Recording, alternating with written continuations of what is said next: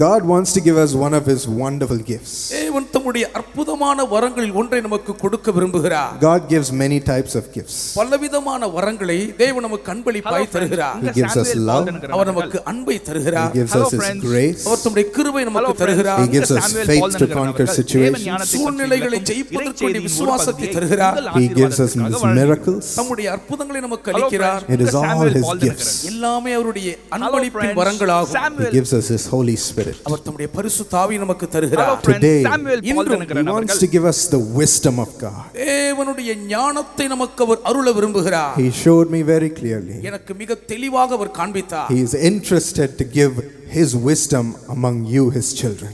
அவருடைய ஞானத்தை தம்முடைய பிள்ளைகளாய் இருக்கிற உங்கள் மத்தியிலே அவர் பொழிந்தருள ஆவலாய் இருக்கிறதை காண்பித்தார். It is enough that God has seen you struggle without knowing his plans. தேவனுடைய திட்டங்களை அறியாததினால் நீங்கள் தடுமாறி போராடியது போதும். Without knowing his solutions for your problems. உங்கள் பிரச்சனைகளை குறித்த தேவனுடைய பரிகார தீர்வை அறியாததினால் It's enough that the devil has tried to dictate your life. பிசாசு உங்கள் வாழ்க்கையை ஆண்டு நடத்த முயற்சித்தது போதும். It's enough that you've lived blindly in this world. இந்த உலகத்திலே குருட்டாட்டுத்தனமாய் நீங்கள் வாழ்ந்தது போதும்.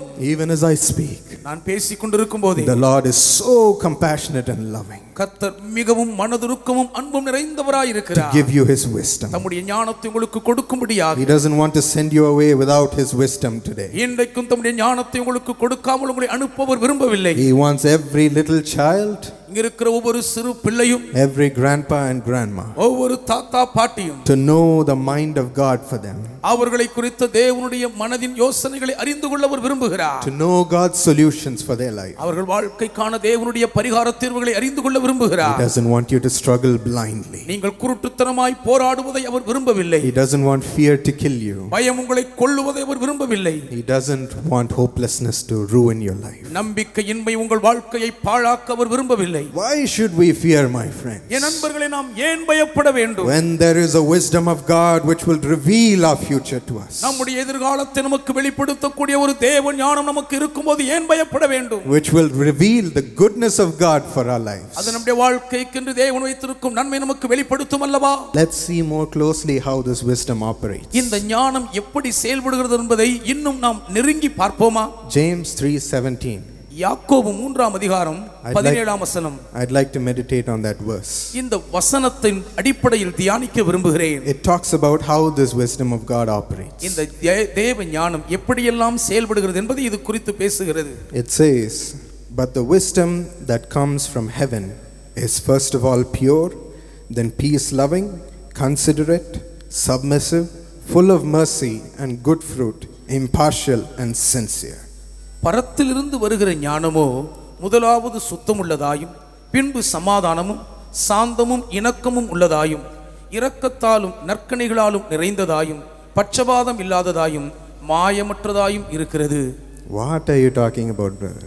சகோதரன், நீங்க எதை பத்தி பேசுறீங்க? You're telling wisdom and pure and peace and love and all these things. ஞானம், சுத்தம், சமாதானம், அன்பு இதெல்லாம் பத்தி பேசுறீங்களே? These are just random words. இதெல்லாம் சாதாரணமான ஒருகிற வார்த்தை தானே? No, my friends. இல்லை நண்பர்களே. All these things, purity, peace, humility, mercy, these are all the characteristics of wisdom. சுத்தம், சமாதானம், சாந்தம், தாழ்மை, இணக்கம், அன்பு இவை அனைத்தும் ஞானத்தின் அற்புதமான குணநல பண்புகளாகும். All these abide in the situation when the wisdom of God operates. இவைகளெல்லாம் ஒரு சூழ்நிலையிலே தேவ ஞானம் செயல்படுவது இணைந்திருக்கிறது.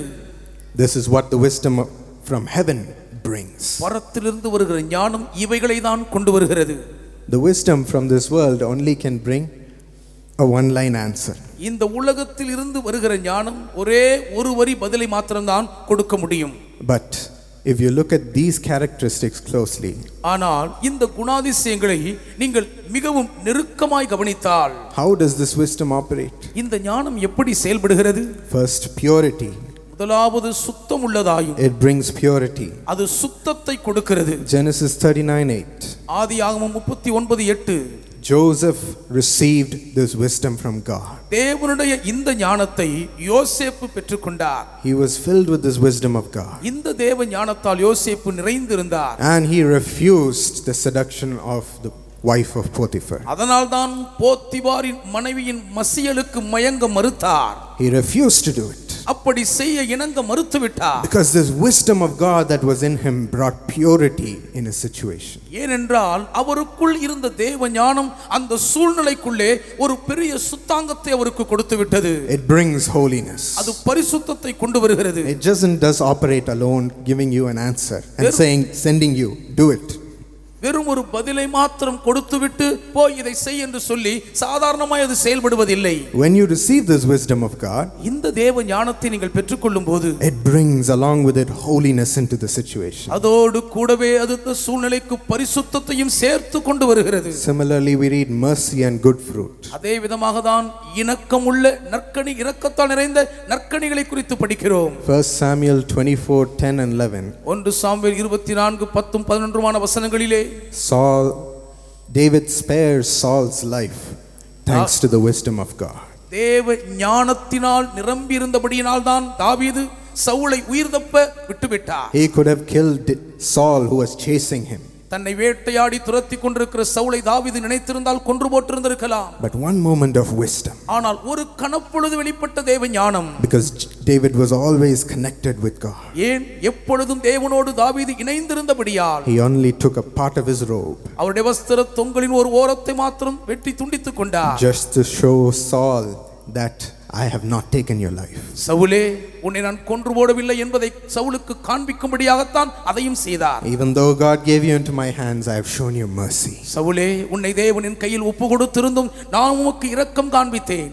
And because of that, he was able to have the fruits of his actions as he became the king of Israel. அது நிமித்தமாகத்தான் தன் செய்கையின் நற்கனிகளாகிய பலனை அனுபவிக்கத்தக்கதாக இஸ்ரவேலின் ராஜாவாய் அரியணையில் அமர்ந்தார். It brings mercy and good fruit in your situation. இந்த தேவ ஞானம் உங்கள் சூழ்நிலையிலே வெளிப்படும் பொழுது இரக்கத்தையும் நற்கனியையும் அது கொண்டு வருகிறது. It brings humility. அது மனத்தாழ்மையை வருவிக்கிறது.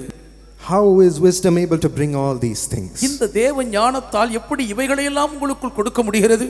The Bible says, பரிசுத்த வேதம் சொல்லுகிறது, in Christ are hidden the treasures of wisdom and knowledge. கிறிஸ்துவுக்குள் அறிவு ஞானம் என்கிற பொக்கிஷம் எல்லாம் மறைந்திருக்கிறதே. It is because he comes into you that he operates all these things. இந்த இயேசு கிறிஸ்து உங்கள் வாழ்க்கைக்குள் வருகிறபடியினால் தான் இவைகளை எல்லாம் அவர் செயல்படுத்துகிறார். Jesus takes control when God's wisdom fills you. தேவ ஞானம் உங்களை நிரப்பும் பொழுது இயேசு முழு கட்டுப்பாட்டையும் எடுத்துக்கொள்கிறார். And his nature is seen in you. அவருடைய சுபாவங்கள் உங்களிலே காணப்படும்.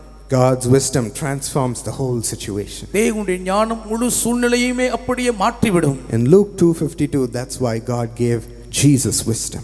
லூக்கா 2:52 அதற்கென்றே தேவன் இயேசுவுக்கு அந்த ஞானத்தை தந்தருளினார். Through this wisdom, இந்த ஞானத்தின் மூலம்தான் Jesus grew in stature இயேசு தன்னுடைய சரீர வளர்ச்சியிலே உயர்ந்தார். and favor and grace in the eyes of all who were around him. மனுஷர்கள் தயவிலையும் தன்னை சுற்றியிருந்த எல்லார் கண்களிலேயும் மிகுந்த தயவையும் கிடைக்க பெற்றிருந்தார். My friends, என் நண்பர்களே, when you're stuck in a problem caused by someone in your life, உங்கள் வாழ்க்கையிலே யாரோ ஒருவரால் ஏற்பட்ட பிரச்சனைக்குள் நீங்கள் அடைபட்டு முடங்கி கிடக்கும்போது, if something or someone is torturing you, யாரோ ஏதோ உங்களை வாட்டி சித்திரவதை செய்யும்போது, and you're not able to do anything, எதையுமே செய்ய முடியாமல் நீங்கள் திணறும்போது, there comes the wisdom of God அங்கேதான் தேவ ஞானம் தலைகாட்டுகிறது. to make the situation bow before you, அந்த சூழ்நிலையை உங்களுக்கு முன்பாக தலைவணங்க செய்யும்படியாக, to give favor in the eyes of all people. எல்லா ஜனங்களுடைய கண்களிலே உங்களுக்கு தயவு கிடைக்க பண்ணும்படியாக, They have to bow and honor you, அவர்கள் உங்களுக்கு முன்பாக தலைவணை உங்களை கனம் பண்ணியாக வேண்டும். because you know the plans of God. ஏனென்றால் தேவ திட்டங்களை நீங்கள் அறிவீர்கள். You know the future. எதிர்காலத்தை நீங்கள் அறிந்திருக்கிறீர்கள். You have God with you.